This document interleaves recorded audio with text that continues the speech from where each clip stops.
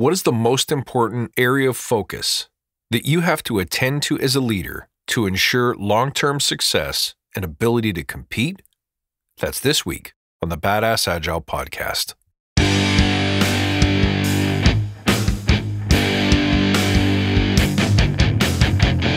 Greetings, team. Welcome to the Badass Agile podcast. I'm your host, Chris Williams.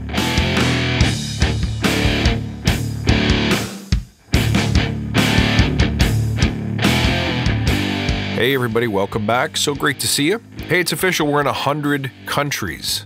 That is massive. Thank you everybody so much for being part of the show. As I always say, I love you because you're crazy. You're my tribe. You're my elite crew. And I love each and every one of you. All right, so here's the question to ponder for the week. What is the single thing that I've seen and that I've done that ensures your continued success and ability to stand out amongst your competition? It's simple. You got to move. Now, before we dig in, let's remember why we're here. To create an elite tribe of leaders who truly serve their clients and communities by doing what matters and what works, relentlessly chasing value and excellence like a badass. There's so many resources out there about what you need to do to be agile, but we focus on who you need to become in order to lead teams. So let's hammer down those fundamentals to create a unique and unstoppable force in this industry. And hey, if this show helps you, do one thing for me. Just tell your friends. Don't forget to head on over to the website so you can sign up for updates, but also reach out to me with your coaching questions. I take the best ones and I answer them on the air every once in a while. And I really love getting those emails, so you can reach me at contact@badassagile.com. This episode is inspired by a conversation I had with a group of really tight friends the other day. With every new team, in fact, with every individual that I meet, the one thing that astonishes me is a reluctance to get going. Now, a reluctance to get going can be easily identified by a sentence that starts with the words, "I'll be ready when," or "I'll get moving when," or "I just need to wait until." If you intend to change the world, my friends, you're ready now. People who have successfully changed the world are constantly sculpting, refining, playing with, and executing on their vision. If you have a burning desire to serve, if you know what the world is going to look like when you're done with it, you're thinking about this stuff all day, every day anyway. But thinking about it is not the same as executing. You have to act. You have to be on the offensive. You have to be creating things out there in the world. And for me, that's my brainstorming or creative habit. I am constantly thinking about and assessing where I can add value for my listeners, for my customers, for my family and friends, and for the world and the community at large. In order to make sure that I'm moving every single day, I brainstorm for 1 to 5 minutes. New ideas that I want to investigate, think about, turn into a podcast, turn into a book, or otherwise put out there into the world. And then about once a week, I'll take that big pile and I'll groom through the ones that still sound good. So when the inspiration is faded and the fire has subsided for a few minutes, I can look at things with my rational mind and figure out which ones I want to deliver or am best equipped to deliver in the here and now. And then I take those ideas and I start elaborating them. Now, I want you to do the same thing. Whether your idea is a business, whether your idea is a book, a video series, a social media empire, a magazine, a fashion line, it doesn't matter. I don't care. Start writing down your ideas today and start executing on those ideas. Now, if the first thought that pops into your head is, okay, I'll do that, as soon as ... you are guilty of and suffering from the "I'll be ready when" syndrome. Here's the point I want to get across. It's not the quality of your ideas that matters. It's your ability to execute on ideas. Because almost every great idea started with failure. The sooner you get those failures out of the way, the sooner you can make the difference that you want to make in this world. Maybe you're struggling with ways to get your team more engaged. Maybe you're struggling with ways to get your team more open and honest during retrospectives. Maybe you're struggling to break through to people who want to be agile leaders, but are not yet displaying the requisite qualities. Whatever your problem is, whatever the value you see yourself as delivering in this world, start executing today. The funny thing is, they teach this in Agile, don't they? When I teach people about backlogs, I tell them that a backlog is a list of things you want to do arranged in priority sequence, and we only spend time elaborating the things at the top of the pile because they're the things that represent the greatest value and the greatest importance to us. So going back and grooming that pile of ideas and inspirations is not surprisingly a backlog grooming exercise. Now the funny thing is this, as I say this to you, you might be nodding your head up and down because what I'm saying reflects something you read in a book about Bill Gates or the Tesla guy or whatever the case may be.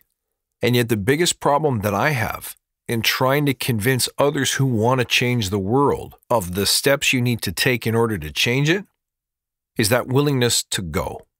When I check back on people and I see their struggles are always about keeping the promises they make to themselves and others. They fail to move. And it's not because they're bad people. It's not because they're lazy. It's not because they're incapable of keeping commitments. It's because of the fear of the unknown, the fear of committing to things that are hard, uncertain, difficult, risky, untested. And those are perfectly human fears, aren't they? Should we be surprised that each of us hesitates for a moment before stepping into the breach, before jumping over the gap? And yet, knowing this about ourselves, the number one problem that I see when I check back with people who say they want to make progress in a certain direction is they simply failed to move. And if you ask them why they didn't move, they don't know the answer. They can't explain it. Well, I can explain it. It's simple fear. Courage is a muscle you have to build. Genius is a muscle you have to build. There is no shortcut to this stuff. The only way to get consistent results, whether you're starting a business, whether you're writing a book, whether you're trying to be a better coach, a better leader, a better friend, a better family member, is to act consistently. And this is where the daily stand-up comes in. If you are trying to inspire yourself or other people to move, either be an accountability partner or get an accountability partner. If you yourself are the one who is struggling, ask someone to check in with you every day. Did you make your progress? Did you do your brainstorm? Did you act on your top priority item? Find somebody who cares about your progress, who's invested in your success, who's invested in you. On my team, we call that your swim buddy. And your swim buddy is someone who is 110% invested in your success. Their single and sole job is to ensure that you don't fail no matter what. Do you have somebody like that in your life? If you don't, get one. And if you're not a swim buddy to somebody else, be one. Pick out someone on your team. Pick out someone in the office. Pick out someone in your neighborhood. Choose a friend, a family member, whatever feels most comfortable for you. And pair up. And it's the easiest job in the world. All you got to do is get up every day and shoot them a text and say, hey, did you do your brainstorm today? Hey, did you keep your promises today? Did you get off the couch and move today? Did you send that email? Did you make that phone call? That's it. Try that practice and see how it changes your world today. Because the reality is this, all change, as we know, is a slow, imperceptible progress over time. There is no such thing as overnight mastery. There is no such thing as overnight success. There's no such thing as overnight transformation. It is a game of inches, my friends. But if you don't move that first inch or even that first eighth of an inch, you are never going to get any closer to your grandest visions and dreams. I want you to contemplate that deeply this week, guys. If you don't have an accountability partner, get one. And as soon as you've gotten one, be one to somebody else. And all you have to do from there is every single day that you're alive, get up, figure out what your promise is. What is the small change that you will make that gets you a little bit closer to your ultimate goal? And if you don't know if it'll work, that's okay. It is the act of doing that flexes the genius muscle. It is the act of doing that flexes the creative muscle. So get up, get out there and do it. Check your progress every single day and never let go of this practice as long as you have breath within you. Do this and tell me how you have changed your life, the lives of others, and the world at large. Folks, thank you for listening. You can reach out at badassagile.com or find me on Twitter at badass_agile. I'll look forward to seeing you next time, and until then, stay badass.